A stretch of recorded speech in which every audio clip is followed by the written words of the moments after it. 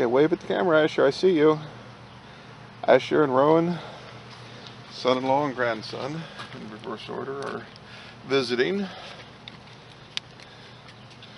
Take the strap off. The purpose of the strap is to prevent wind damage, like wind blowing it over. Yeah. Or larger animals that may want to push it over. It's certainly not going to protect it from a bear, for example.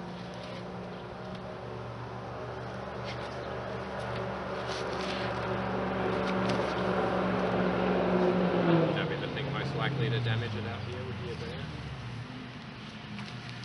Skunks really like bees. They are nocturnal, so they'll come through in the night and they'll knock on the straps in the front of the hive, and the bees will come out to investigate, and the skunk will eat them. So that would be the top cover, and this is the inner cover. There's a bee on there and a cockroach.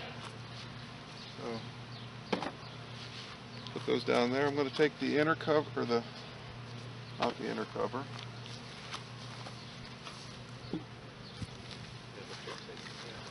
Yeah, come around back and you can see much better. I'm going to take the feeder off.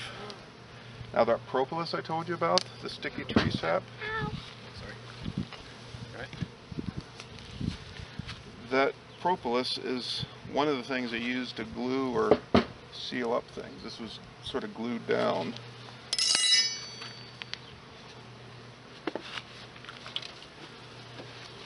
See how there's bees in the channel there. That's what was gluing it down. Was the...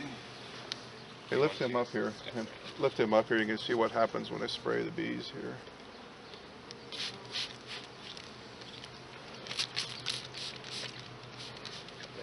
See how they all ran down inside?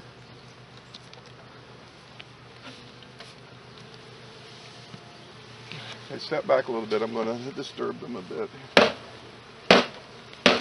Try to get as many bees out as I can.